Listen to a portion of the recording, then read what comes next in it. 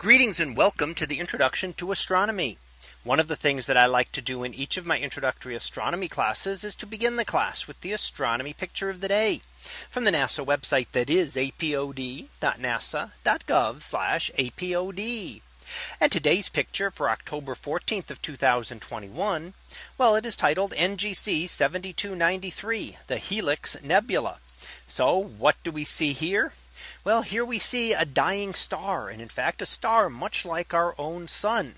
And what happens over thousands of years is that the core of the star will collapse once it no longer has an energy source. Our sun produces energy by fusing hydrogen into helium.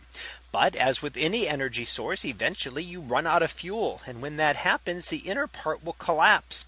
And the central star at the very center of this image is a white dwarf star, the collapsed core of that star that has collapsed down to about the size of Earth, but has many times its mass, even up to the mass of an entire sun.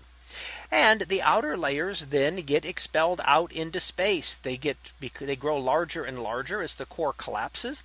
And eventually instabilities will cause them to be pulsed outward into space. And as we look at this image, we might see that it seems to have occurred over several different times, as there are multiple regions around this over which layers have been pushed out. So perhaps some layers are pushed out earlier, and then later on additional layers are pushed out from additional instabilities as the star has expanded.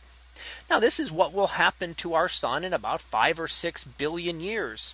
Our sun has a lifespan of about 10 billion years and is about halfway through that life right now. So in about 5 billion years, it will use up the hydrogen in its core and will begin the process of becoming a planetary nebula.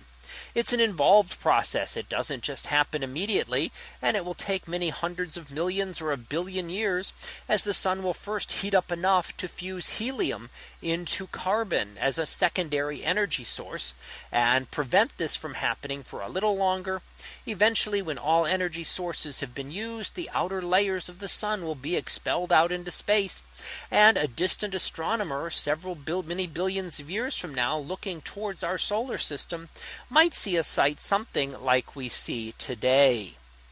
Now they're still study these in great detail because we see a lot of planetary nebulae, and they are all very different. So there are a lot of irregularities, things that we have to try to understand as to how these occur. So there may be differences when, for example, a star is part of a binary system or a multiple star system. And there may be other changes depending on the exact type of star, because we note that no two planetary nebulae are the same. They all look very different. And here we see one in the Helix Nebula today. So that was our picture of the day for October 14th of 2021. It was titled NGC 7293, the Helix Nebula. We'll be back again tomorrow for the next picture. So until then, have a great day, everyone, and I will see you in class.